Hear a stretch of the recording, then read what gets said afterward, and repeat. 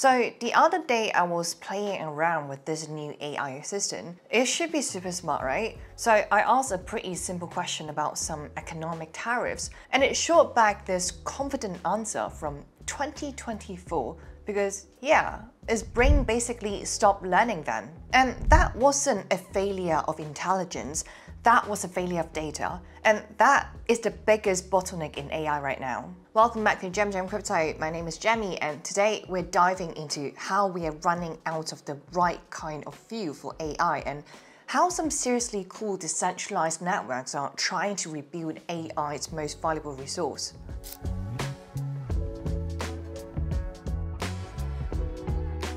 Okay, so here's the deal. AI models, especially those fancy LLMs, are like incredibly hungry students. They learn by reading, and I mean reading everything. We've basically scrapped Wikipedia, vacuumed up Reddit, mined every public text we could find. In other words, we are running out of new quality public text data to train these giant models by as early as 2026, maybe 2028 if we are lucky. And here's the kicker, just throwing some random text at them, like terabytes of amateur fiction barely moves the needle, and the easy data is gone. We're hitting diminishing returns. So we have this paradox. AI is getting more powerful, but the good food it needs to grow is getting scarcer. And when something valuable becomes scarce, its price and importance skyrocket.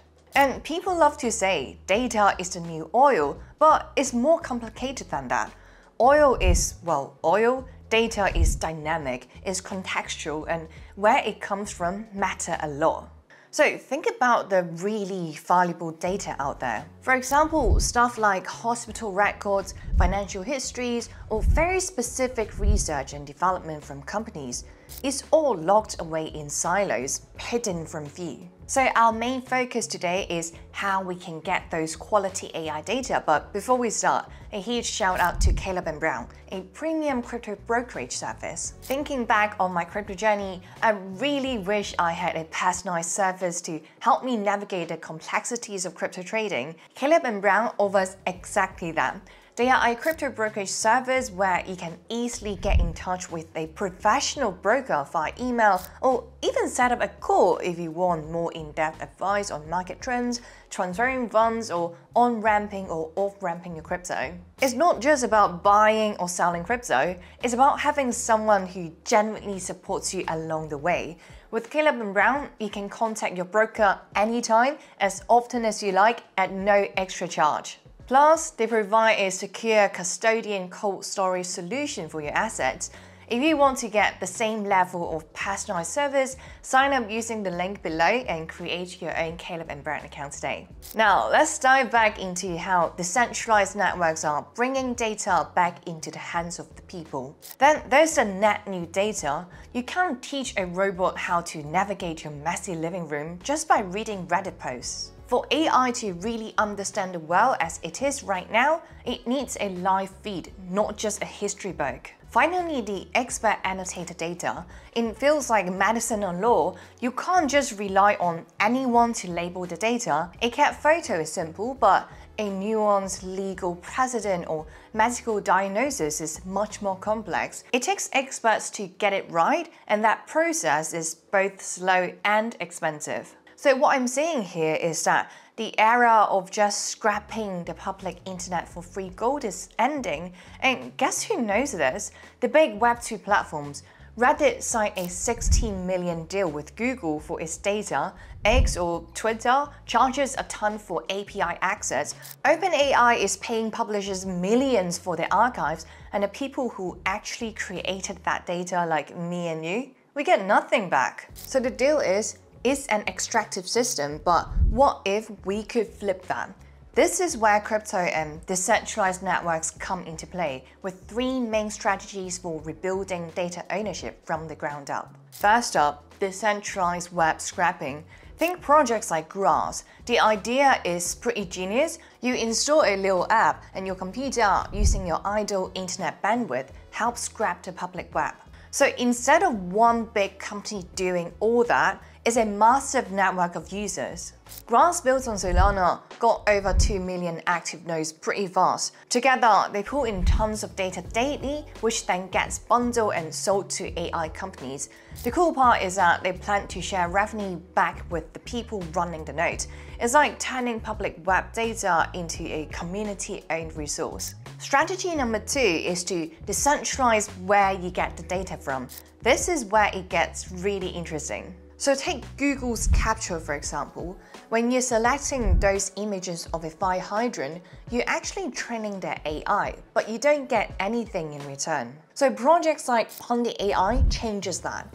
With PundiAI, you can do the same thing, annotating data, but this time you get rewarded for your work. It's a decentralized platform that lets you contribute to AI and earn from it.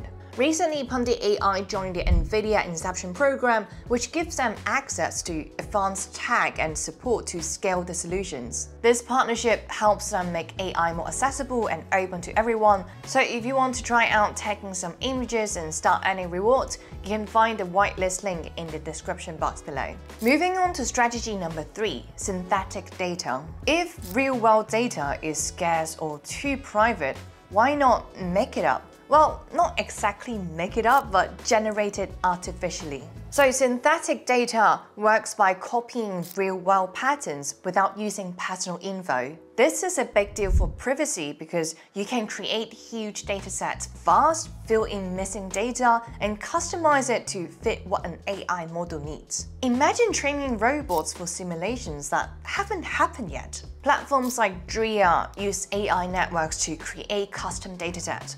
For example, if you need 1 million biology questions, Dria's AI team gets to work generating, checking, and formatting the data. So it's like having a data factory whenever you need it. But synthetic data isn't perfect.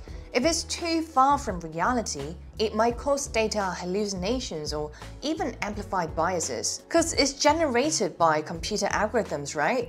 There's a risk that a single mistake could lead to data multiplication and inaccurate results. So you might be thinking, okay, so far so good, but how does crypto help with the whole AI dataset scene? Well, for one, it's its financial incentives. Collecting and verifying data is hard work. Tokens can reward people across a network of these contributions. You help out, you earn. It's like crowdfunding the creation of valuable datasets. Number 2 is its on-chain provenance nature. Blockchains can create a verifiable record of who contributed what, when, and under what terms. This is crucial for tracking where the data came from. Then, smart contracts could potentially automate royalties. If your data helps train a successful AI, you could get a cut.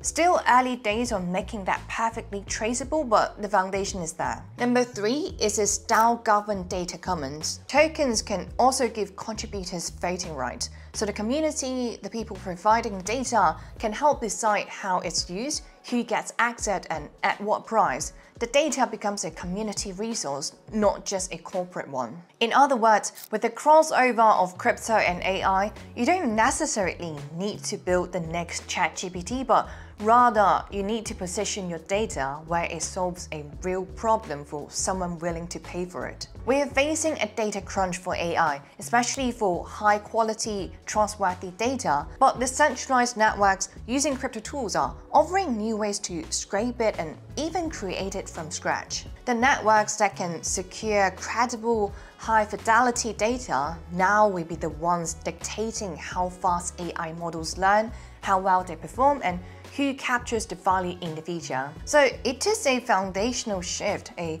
slow burn as some call it, but the direction feels pretty clear. I know the AI that regular users like you and me have come across are mostly just LLMs like ChatGPT and DeepSeek, but what if they are incorporated into humanoid robots? What would that look like? So if you're curious to learn more about this, check out this video right here.